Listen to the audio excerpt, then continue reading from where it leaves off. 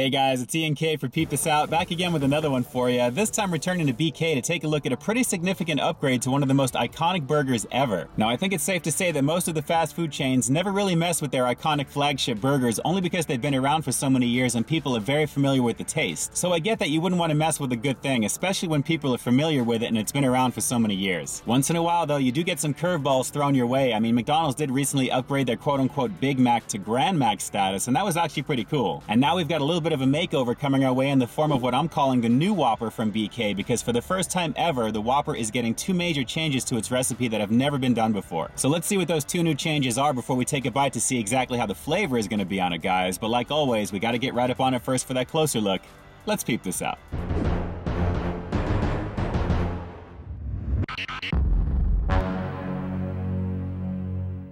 It's an upgrade for an icon as the classic Whopper gets two big changes to its overall recipe for the first time ever. And the thing with this is you probably wouldn't even know about it unless you took a bite. So let's pop the top and see what we've got going. All the goodies underneath the seeded bun from the Whopper are going to be the same, but let's start from the very bottom and work our way backwards here, because the real star of the show is going to be what's peeking out right there. So now that we got it flipped over, let's take a look at the star of the show, guys, the meat patty itself. And if you take a closer look at it here, you're going to notice it is no longer perfectly round. It's a little bit more of a Homestyle patty, so it may closely resemble a backyard barbecue type of burger, but it is definitely no longer round for sure. And aside from that, it's actually seasoned for the first time with salt and pepper, something Burger King has never done. So the iconic taste for the Whopper that you've all known for so many years is going to be upgraded slightly in the flavor department, I'm thinking. Aside from the patty itself looking maybe just a little bit thicker, but I think it's pretty much just the quarter-pound patty still, maybe just a little bit more, but overall it is the appearance of it for sure that is different, aside from that salt and pepper seasoning. Underneath the meat patty,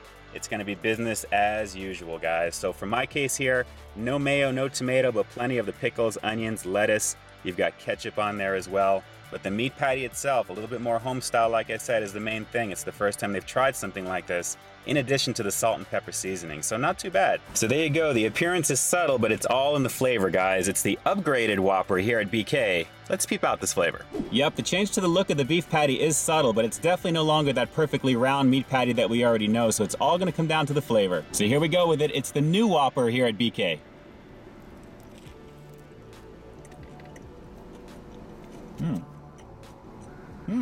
Well, first off, I'm instantly getting all the familiar flavors that I know from BK's Whopper already here, but there's something else going on. Hang on a second.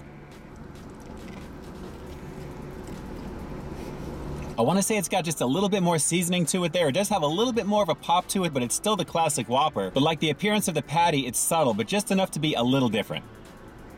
Now, from what I'm told, they're not going to be advertising this too much in terms of what the changes to the Whopper are at the moment here, so I think subtlety is going to be the word of the day, guys, because it really is pretty much the same Whopper with just a little bit extra in the flavor department. And again, you don't want to mess with a classic, and that's what the Whopper is, but what you're getting here is a pretty flavorful burger that you already know from BK with just a little bit extra in the flavor department for the meat, so it's not too bad. Now, if you like the Whopper, and obviously a lot of people do, I think you know what to expect from this one, guys. It's very similar to what you already know, with maybe a little extra salt and pepper on the beef patty itself, and the slight appearance change is decent, but it's still a Whopper through and through. And that's not necessarily a bad thing, because the idea is to improve upon a classic. So if you make a slight adjustment to the overall recipe, I'm all for it, as long as the taste is primarily the same and the preparation is a little bit different because of the way the patty is. But that's just my 2 cents. What do you guys personally think? Drop those comments down below. Let me know if you're going to be having the Whopper anytime soon, because this change is slowly trickling out right now and they're not going to be advertising this one here. So let me know what you think, because personally for me, with a name like Whopper, I would have loved to have seen just a super thick patty to really do that Whopper name justice. But as it is, it's still a very, very large burger and still pretty tasty. So let me know what you think down below. I'm very curious to hear your thoughts on this one. And as for the overall score on this new Whopper from BK, it's going to finish out with a solid 8 out of 10. It's still a significant upgrade because BK has never messed with the seasoning in the beef patty itself, let alone the shape of it. So it's definitely a first for them in that category, but it's still a Whopper through and through, and like I said, that is not a bad thing. And those are my thoughts on this one as we close out another episode of Peep This Out, guys. And like I always say, new content can be found on my channel every single week. So while you stay tuned for that next review coming real soon,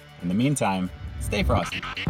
And real quick, let me send a special shout out and thank you over to Bob and his amazing crew at my local BK here in Pasadena, California on Fair Oaks Avenue. Bob, thanks so much for the heads up on this one, as well as the first look to see exactly how this was. I appreciate the opportunity and the amazing customer service as always. All right, guys, that's it for now. I'll talk to you soon.